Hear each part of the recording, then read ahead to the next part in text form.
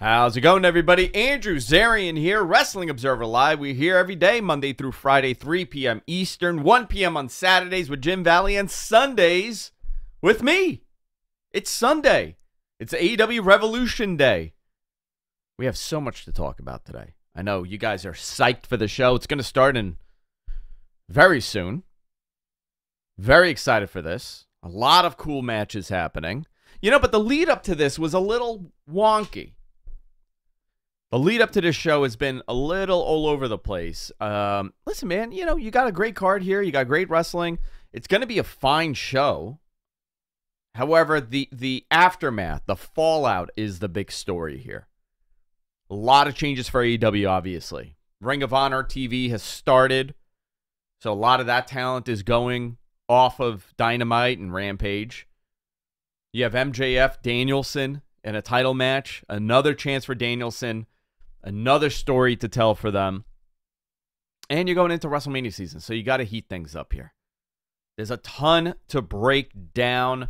Also, everything else that happened. Dynamite and SmackDown. Very cool moment between Cody and Roman in that ring. Last night on SmackDown. 2 nights ago on SmackDown. Curious to see how that falls out. But AEW Revolution in a couple hours. Actually, by the time we're done with this, it should be on. We're going to break that down and a whole lot more. Also, Rich Stambolian, my co-host from Mad Men, is going to be joining me to break this whole thing down. Because, you know, sometimes you look at the card and you're like, it's great on paper, but I think this is going to be a good pay-per-view. I think this is going to be a really good show. We got a lot going on. We're going to talk about this and a whole lot more here on Sports Byline. We'll be back right after this. Stay tuned. Wrestling Observer Live here on Sports Byline, Sunday edition, AEW Revolution edition. I'm joined by my lifelong tag partner in professional wrestling coverage, Rich Stambolian. What's going on, Rich? What's going on, man? I feel like I just saw you. I feel like I just saw you, too. Is this your second time on the show? It may be my third. Maybe your third. I think I did the first couple or the first one or the second one. I think you were on the first one, for and sure. And then a couple here and there. Who knows, man? Who knows? Time is a flat circle. Time is a flat circle. We did Mad Men yesterday. A lot of fun, of course. We've been doing that show for like, how long now? A little over 10 years. A little over 10 years, yeah. I believe this week's upcoming episode is our 450th. Wow. Which is pretty fantastic, I got to say. That is fantastic. Yeah, it's a good milestone. Another year for 500. We'll do something big. I hope so. We'll do something big. Let's start off. You know, AEW Revolution this weekend. Very, very cool card. I'm excited for the card. We're going to break that down. But what do you think of the lead up to this? Do you think they've done a great job with the lead up, or you think that there's some room for improvement here? Great job. Great job is, I think, giving them too much credit, to be honest with you. Okay. And I'll be very honest about this. The lead up, and this is just, you know, the analysis and the analytical podcasting mind speaking. The lead up to this show, not great.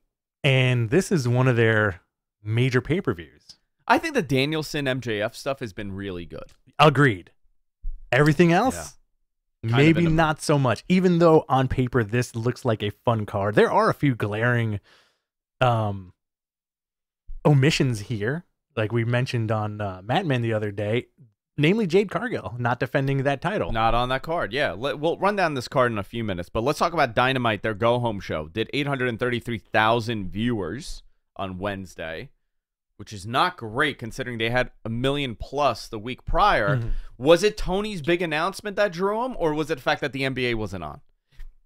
Maybe a little both? I think a little of both, absolutely. Yeah, Tony's announcement was obviously the All Access show. There will be another announcement coming. Tony also said that there will be another announcement. Tony's big announcement was at AEW All Access, the reality show. We spoke about that. The show will air on TBS starting in March, right after Dynamite, 10 p.m. He said, and listen to this, okay? They released a trailer yesterday, I believe.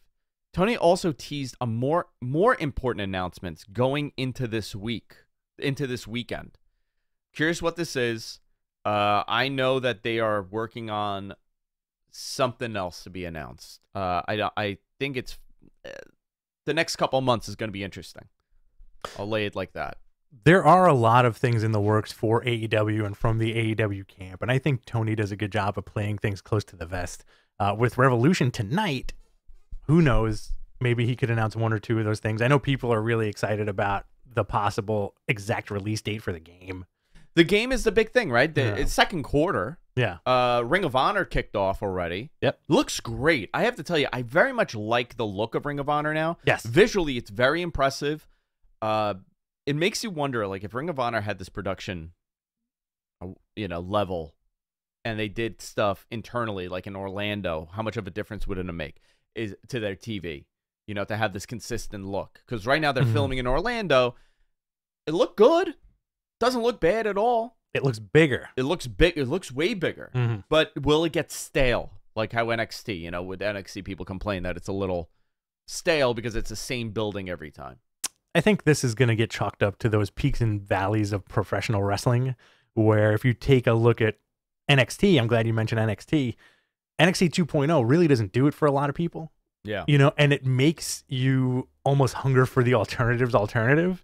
And would that be Ring of Honor? I think this Ring of Honor, which is the irony of it, was Ring of Honor was the alternative, and now it's the alternative's alternative. Very right? interesting. Yeah, interesting way to look at it. So that's going on. There's a lot of changes happening at Dynamite. Let's go into Dynamite before we go into the card and what you expect from this show, because I think depending on who you're asking, the expectation level is going to be a little bit different here. Pulling up the card here. Where's Dynamite? Our producer, our mega producer, it's missing. Here we go. I don't see it. I don't see Dynamite. Do you see Dynamite in the notes? Yes. I don't. Oh, you do? Okay. Dynamite started out with Orange Cassidy defeating Big Bill, formerly Big Cass. They need to change that name. Not a fan of the Big Bill moniker. I'll tell you that. To retain the AEW All-Atlantic title. Fun match. It's just fine. I like that they're working in Stokely Hathaway into like certain angles, but I think this is going to get chalked up to like what AEW has been doing in the last year is a little give and take. Yeah. Who knows how long this firm stuff is going to last. I like Big Bill. I wish the name was changed. Yeah. And I want him to be put in an almost like a different program, right? I would hope so. I would hope that they do something different. Him and Orange, listen, I thought it was good. I thought he worked really good with Orange Cassidy. Mm-hmm. He's good with the smaller guys. He does have that factor. And that's a WWE effect right there, right? He can work with small guys. Yeah, they kind of force you to. Powerhouse Hobbs defeated Eddie Kingston, Ortiz, AR Fox, Sammy Guevara, Action Andretti, Takeshita, and Commander to win the Face of the Revolution ladder match. A lot of online hysteria over the fact that the refs were holding the ladder. Yeah. They generally hold the ladder a lot of times. It's not something that's new. But I guess because it was caught on camera, people were losing their Powerhouse Hobbs was so over in that building because it's his hometown. Yeah. But, I got to tell you, San Francisco, the Cow Palace, I thought that building would be slammed. Yeah. There was under 4,000 people there. Yeah. I don't know why. Is it the market? Is it AEW maybe cooling off a little bit? I would imagine that would have been a big show. I mean, here's the other part, right? It was a 4 p.m. show. Yeah. Who's not working? Who's working? How are you taking off? There's a lot of that, especially but Seattle didn't have that problem. Other, West Coast venues did not have that problem. Mm-hmm. So I'm curious how this is going to play out. Listen, did they give you anything you wanted to tune into? That's part of it. That's part of it too. That to take off from work and to go 3,000, 4,000 people. Could you have added something to give another 2,000 people in that building? I don't know. It was a fine match. Commander was the big story here. He took a big spot. He did the rope walk and he did a swanton. Twice. Rope walks. Yeah, he did 2 rope walks. Chris Jericho defeated Peter Avalon. It was more of a display. He gave a lot to Peter, and then he just killed him at the end. Mm-hmm. Hook defeated Matt Hardy to retain the FTW title. Rio defeated Tony Storm.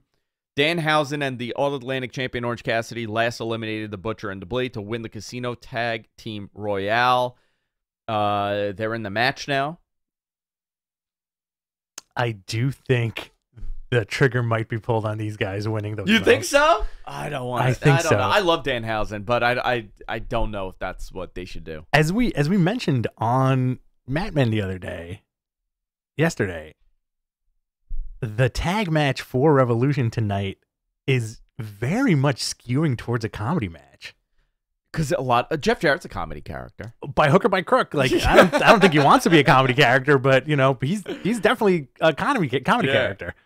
The Guns are the Acclaimed, They're a comedy act. Danhausen for sure, comedy act. Yeah. Interesting. I'm curious if that was by design. I don't know. Maybe it'll start the show and give people like something to kind of cheer for and pop for. I do think that their version of that Intercontinental title that Cassidy's holding, the Mid-Atlantic title, the All-Atlantic title, All-Atlantic title. Sorry, I think that needs to be off of Cassidy, and I'd be more than happy with him and Danhausen holding those tag belts. Sure. Okay. Cool. Right. But very interesting. We'll talk about this, but there are a lot of key people missing from this tag match. The Bucks are missing. FTR is missing. These are major teams for them, serious teams, and they're not here. Lucha Bros. Another one. Yeah, that's another great one. They're not in this. Very different now. We also had Bryan Danielson and MJF have a confrontation, which we'll talk about when we go into the entirety of the card. But essentially, he said he's going to kick his head in. And this is a 60-minute match, so they've been really good at building this. Very interested to see this. I do believe that the promos have been great at this. But when we come back, we're going to talk about the card and a whole lot more. Wrestling Observer Live here on Sports Byline. Stay tuned. Wrestling Observer Live Sunday edition, AEW Revolution edition. I'm joined by Rich Stambolian here in studio. Rarely have someone in studio for the show. It's great to be here. Thank you for having me. It's interesting. Like we live so close that it's a little break in a kayfabe here. I should be in studio more often. Not necessarily for this show. It's just been really busy. Just in general. Life has been very busy the last couple months here. Hey, it happens. AEW Revolution 0 hour starting in a few minutes here. Are you excited for the show? I am. For a number of reasons. One, because I know it's going to be a fun show to watch, and it's, nice and easy. I'm not doing a watch-along. Yeah. I'm not doing it live. I don't have to do a post-show, which I did after, what was the show that I did with Garrett? We did a post-show. It was the last WWE PLE. Was it Royal Rumble? I believe it was Rumble. And it was brutal for me to do that show.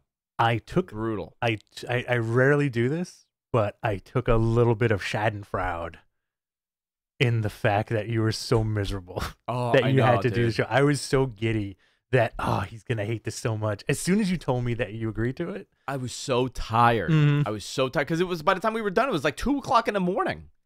I've been in the same room with you when your eyes start to glaze over. Oh, man, it's the worst. I'm done. When you dip, yeah. I die inside.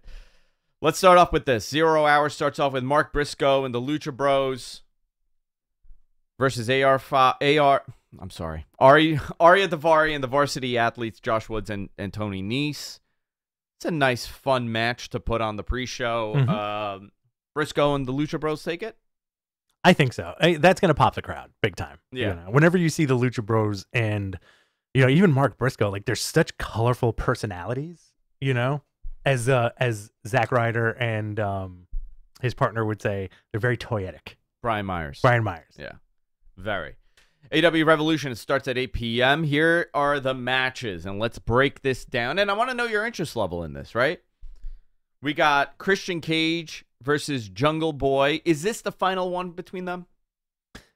I think this has to be it, and I think this is Christian putting over Jungle Boy, making him a made man. We talked about made men on Mat Men the other day. I think this is the match to make Jungle Boy. I would hope so. I would hope that this really elevates him because he's been there for a while. He's an original, and they've had some stop and goes with him. He was great. He was a tag team act for a while. Well, he had that whole crew for a while, right? And then Marco's gone. He was a tag act. Really good, strong tag team. Split him up. Christian got involved, and now this feud is continued. I want it to end, but okay. So where does Jungle Boy go from here, and where does Christian go from here? Those are the two big questions. Was Jungle Boy considered one of the AEW pillars? He's one of the originals, right? He would be one of the originals. I think at times that they've kind of elevated him, and he's been put in a position that you consider that. But he's taking a back seat here for a little bit. I do think we're going to see Luchasaurus get involved in this somehow. I'm actually looking forward to this match, to be honest with you. Christian really sold me on this with his promo on Wednesday night. Yeah, he did a very good job here. Vince hates his face. Isn't that the story? I believe the term was rat-faced. He calls him rat-faced. Yeah. You got a Texas Death Match, Jon Moxley, Hangman Page. This is their fourth match? Something like that. Is this the fourth one? MG, our producer, he would know this. It's a Texas Death Match. I want this to end too. We've seen it plenty of times. You think this is going to end much like the Blackpool Combat Club did between him and Danielson, where they end up becoming tag partners? I don't know. Or this is a total turn for Jon Moxley to become a full-fledged heel, because that whole entire group, they're heels. Yeah. Honestly, I want to see Hangman be a heel. They did tease that. Didn't they tease that? And they didn't pull the trigger on it, which was a good move by them. I would like to see him become a vile heel and really incorporate the Noose somehow. Do some real classic wrestling stuff, real Southern. Just start weapon everybody with it? Yeah, gnarly stuff, he's kidnapping people left and right. He's being like a lunatic. Yeah. You've never seen him as a really badass heel, right? He was built as a babyface from the get in this company. Yeah. Yeah, for sure. No, I mean, remember when he was drinking and he was turning a little bit on everybody? And then they decided, no, we're not going to make this a full-fledged turn. They scaled back on that. Yeah, they did, for sure. Who takes this? You think Moxley or Hangman? I think Hangman needs this. Mox doesn't need another win. Okay, I agree with you. I think it's going to be a bloody match, though. Yeah. Chris Jericho, Ricky Starks, JAS is banned from ringside. This is a moment for Ricky. Yes. Ricky should win this. Obviously it's a display. You got Chris Jericho on the card. That's a big story here, but they've had matches, and I haven't loved it. And I don't know where the disconnect for me is here. Is it the size? Is it just the build-up? I don't know. I think this feud has been very good. I think it just got lost in the shuffle a little bit. I do think that there's going to be a meta aspect to the Revolution aspect of the pay-per-view where, like we were saying, I think a lot of guys are going to be put over. They're going to be made guys. I think Ricky Starks is going over. Hangman's going over. I think Jungle Boy's going over. And, we'll get into the rest of it too, but all signs point to the quote unquote underdogs coming out on top, right? Yeah. I think Ricky should win this. This is probably the one that I don't have that much interest in, but I think a lot of it has to do with the build up to this. I think it was weird how they did it, how Jericho kind of got scammed into the match. Yeah. Yeah. Classic wrestling. AEW World Tag Team Championship, the Guns, the Acclaim, Jeff Jarrett, and Jay Lethal. Do they have a name here? They are Double J, J and J, right? I think so. Jeff Jarrett, Jay Lethal, Double J. So good. Just call him Double J. And Orange Cassidy and Danhausen. So we were talking about, every character here is a comedic character in this match. There is a comedic edge to every team in this match. It's a motley crew of tag teams. Who should take it? I know who I want. I pull the trigger on Jeff Jarrett and there Jay you go. Lethal, Thank right? you very much. If later tonight you see these guys hoist up, they teased it too on Dynamite a few weeks ago, right? When they held the titles up, yeah. I honestly wouldn't mind seeing it. Why not? But I do think, like we said before, get that I can't even remember the name. Get the All Atlantic title off of Cassidy. Put the tag belts on him with him and Danhausen. They're over. I think you can have these guys I'd rather have these guys as a tag team than him holding that third title, secondary title, third title. I don't know. I guess it would be the third title, right? The third men's title. Yeah, because you have so many belts in that company now. Before the Ring of Honor split, right. So it's positive. It's not as much. So now you have two secondary titles. Very much like WWE. You have Yeah. the U.S. title and you have the IC title. They have the All Atlantic title and the TV title. So The TNT title. TNT title. Yeah. TNT. Who do you think takes it? I'm gonna go with the Acclaimed, but Too soon for them to get it back. I really want Jarrett and Lethal to win it. Unless there's I some kinda sort do of too. swerve here, somebody gets taken out, somebody else comes in. Mhm. There's no FTR on the show. No. Interesting. I don't know. I think Jeff and Jay should win it, in my opinion, because I just want to see the internet lose their minds that Jeff Jarrett has a title in AEW. I think it's going to happen. Yeah, I just want to see it happen. TNT Championship, Samoa Joe versus Wardlow. Samoa Joe holds the Ring of Honor TV title, along with the Ring of Honor TV title, along with the TNT Championship. Who should take this? Wardlow? If they're going to pull the trigger on a full-blown Ring of Honor return, it has to be Wardlow, right? So then you get Joe off of regular television, put him with Ring of Honor, or not. But see, I have a problem with that. You got a guy like Samoa Joe. Yeah. Recognizable, great wrestler. People are into him. Yep. Do you keep him in AEW or you send him to Ring of Honor? Where do you benefit more? I think you benefit more with him in Ring of Honor.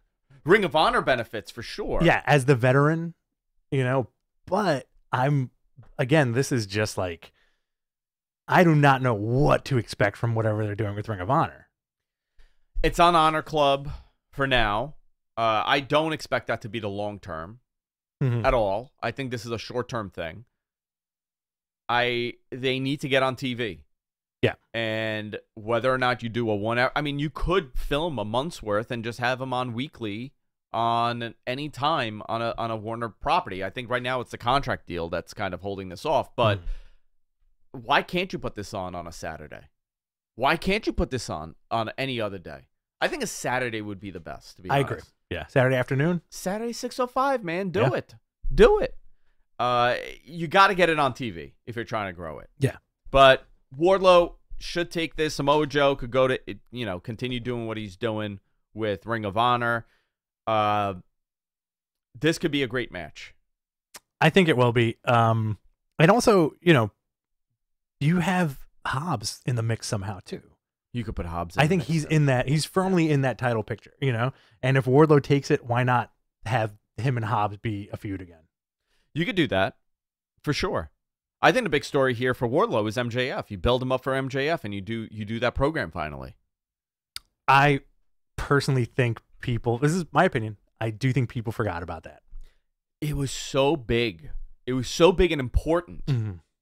And the fact that people have forgotten about it says so much about bad booking. Well, I also think it was marred by the CM Punk thing. I think everything was little hand in hand there, Yeah, I think a lot of stuff happened there because of the CM Punk thing.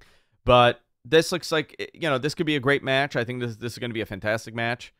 Very excited to see this, and I hope that Wardlow kind of gets over and they start building him again here. When we come back, we're going to talk about the rest of the matches, and there's one match here I really want to get your opinion on how they should do this, and that is the Ironman match. I want to know from you how they should play this out, because this is probably going to be the most important match for both of these guys as far as MJF goes. We're going to go to a break here. Wrestling Observer Live here on Sports Byline. Stay tuned.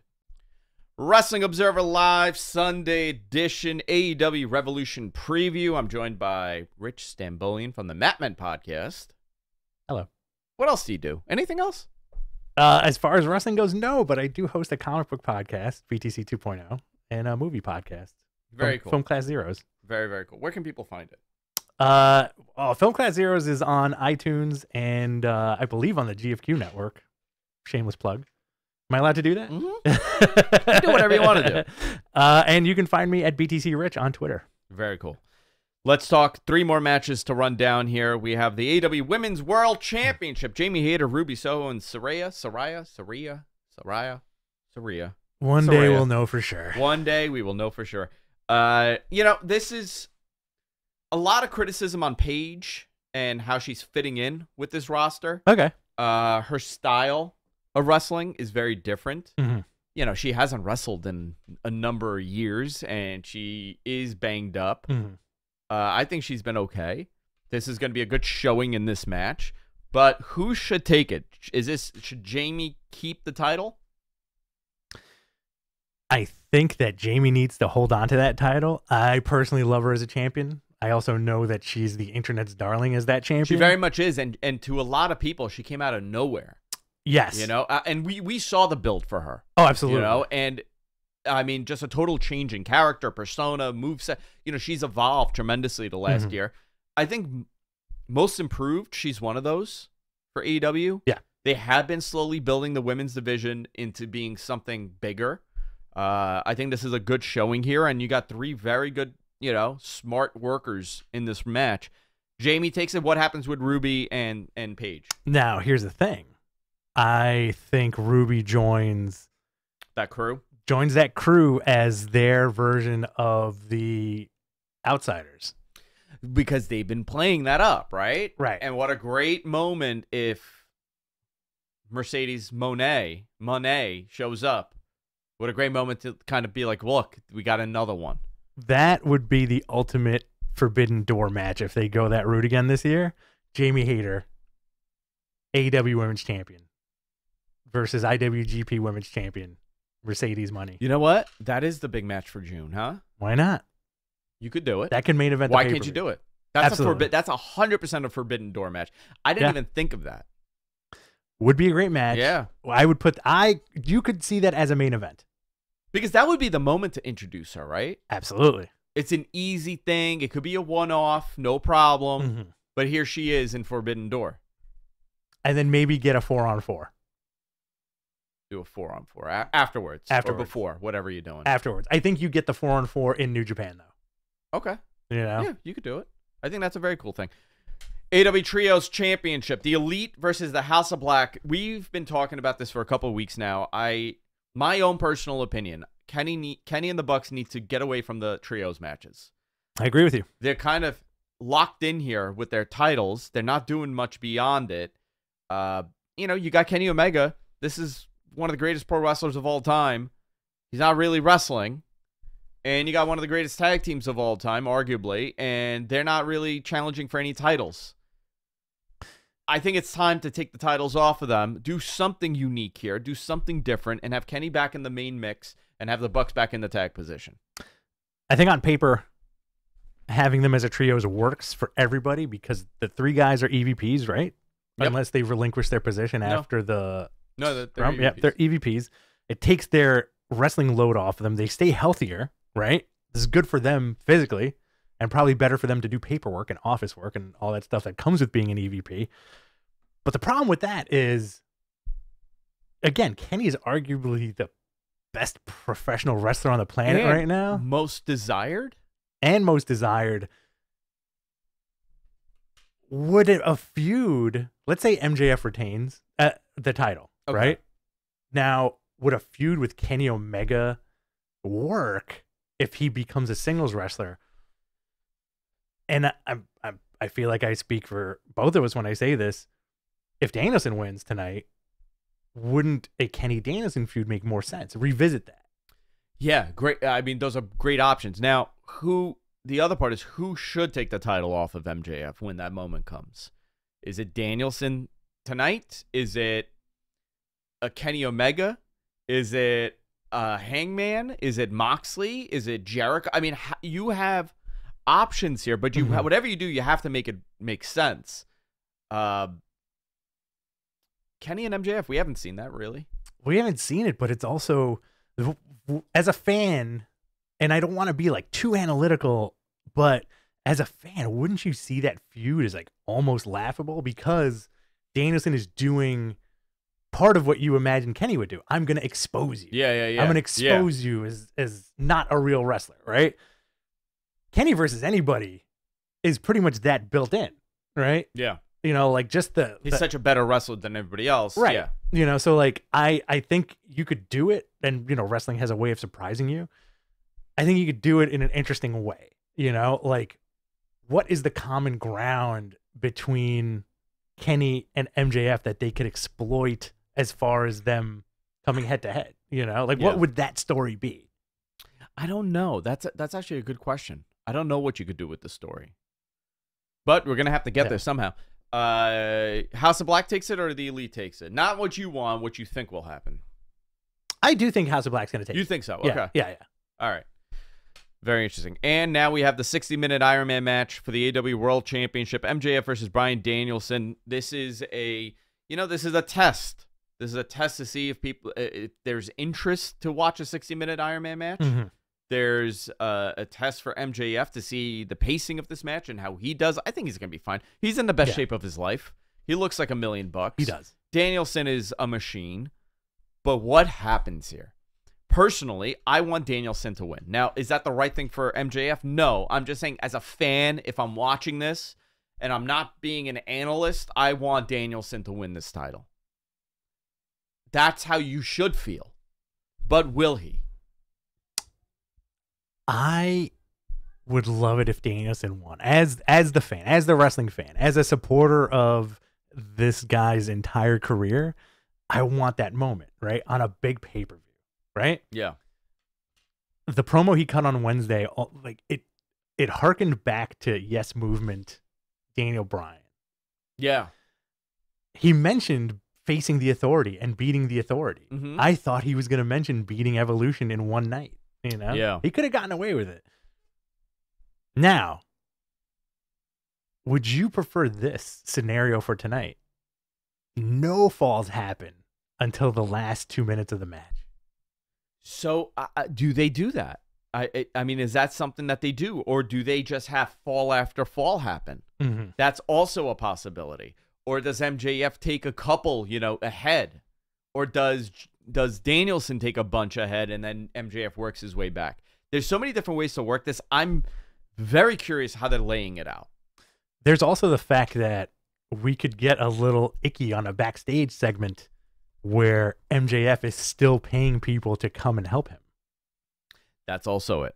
Do you want to see I have a list of Ironman matches here. Sure. Okay. I'm looking at this. Let's see. The first one, according to Wikipedia, now I don't know how accurate this is. The first one is Ric Flair and Bret Hart. They did it at a live event in Boston. Mm-hmm. Bret and Owen is another one they did. Yeah. Shawn and Bret, that was the big one, right? That's the one everybody knows. Arguably the most classic. But is it a good match? Was Shawn and Bret a good match? Was Shawn and Bret Ironman match a good match? I feel like we watched that together recently. MG, the overall, our producer, MG Geek, the overall, I guess, opinion of this is that it wasn't a good match, right? I think so. I mean, I remember it as a good match. I do too. Yeah, same here. But really, the thing that I remember is the outside spot and the overtime. Right. That's what everybody remembers. It went almost 2 minutes in overtime, and it was only one fall that they did. Another question for tonight: does the modern fan have the attention span and wherewithal? That's a great question. To sit through a 60-minute. It's not like they're telling you. It's not like Okada and Kenny did that 60-minute banger, and you right? didn't know. Yeah, it was.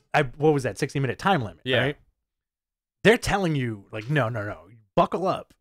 You're gonna be watching this for an hour, and I feel like when they let you know, especially with like going into it and knowing what you know about both guys, who are people gonna? Is interest gonna wane on this? I would hope not. I think I'm in it. Me too. WCW had two 60-minute Ironman matches. Ricky Steamboat, Rick Rude. I'm sorry, they did a 30-minute, and Dustin and Rick Rude 30-minute Ironman match. Yeah, I'm very much looking forward to this. Me too. I hope that it works out on how they do this. They've done a 30-minute Ironman match twice. They've done 30-minute matches. Kenny Omega's been Kenny did defeated Pac 31-01, and then there was a time limit draw, right? They did a 30-minute draw, or was it a 20-minute draw with Danielson? I want to say it was 30. 30. Now So they have options here. There's multiple things. How does it end? Give me your final moment of this. my final moment of what I'm immediately picturing is, again, no falls during the entire match. Danielson gets screwed out of the pinfall. The only pinfall in the match.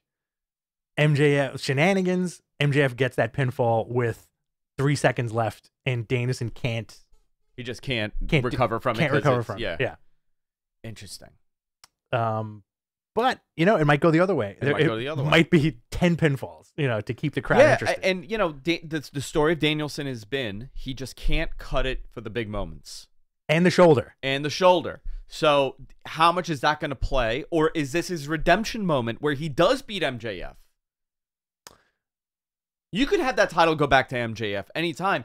Yeah. Does MJF get hurt if he loses this? Does Danielson get hurt? I mean, how many times are we going to see Danielson in a title position where he can't do it? Eventually, he's going to have to win the title to make it all mean something. I don't think a loss hurts either guys in this situation. Danielson is extremely beloved, and MJF is the guy you love to hate at this point. Like they're both hot in their own way. Now, another question would be: Is this DQ or no? No DQ. No, there's no DQ. There's no DQ. Yeah. Right. What if we get a swerve? MJF pays off Wheeler Yuta, and they turn on him. Yeah. Yeah, that's a possibility too. Or all of them turn on Danielson, because remember they're heels, right? They're heels, and they all turn on Danielson. Why not go the mercenary route? That I think that would add. This is just weird, like hearsay here. Fantasy booking. Fantasy booking, right? Let's say Blackpool Combat Club. They're all mercenaries, right? Yeah. Highest bidder. Highest bidder. MJF. MJF has the money. And he finally takes him out with his friends. Exactly. His friends took him out. Great story. Guys, we're going to go to a quick break. When we come back, we're going to wrap this all up. Final few minutes of the show. Wrestling Observer Live here on Sports Byline. Stay tuned. Wrestling Observer Live here on Sports Byline. Final few minutes of the show. Getting ready to go watch AEW Revolution. I'm excited for this. It's going to be a hot crowd. I think talking about it has made me more excited for the show tonight. Yeah, see? I know. And then now the pay-per-view after this is Double or Nothing. Mm-hmm. And then we have Forbidden Door. Both are going to be good. I really do like the structure of not a pay-per-view every month. The little special shows here and there are great. I think they need to add another one. Mm-hmm. Like 4 pay-per-views a year is not enough because the build is so long.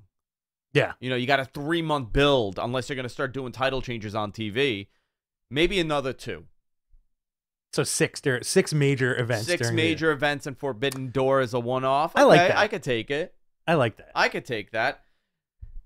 I want to hear from you guys during the show, during this pay-per-view. Start tweeting me at Andrew Zarian. Let me know what you're thinking. I'll be live tweeting in a couple minutes here. Very much enjoy this. We're going to be live tweeting. We're going to be talking about this. I'll be doing it on the Matmen channel also, Matmen Podcast. You can follow us there. You can follow me at Andrew Zarian. I'm sure there's going to be a lot of news that comes out after this show. And maybe we have a couple of surprises. So I'm very excited for that. Rich, where can people find you? People can find me on Twitter at BTCRich. That's my social media platform of choice. That is it. That's it. That's your choice. I'm on Instagram at BTCRichX, but if you want to go there, you'll see some cool action figure pictures. That's about it. Yeah. Guys, this was a lot of fun. Enjoy the show. Have a drink, order some food, and have a great time. We'll see y'all next week on Wrestling Observer Live.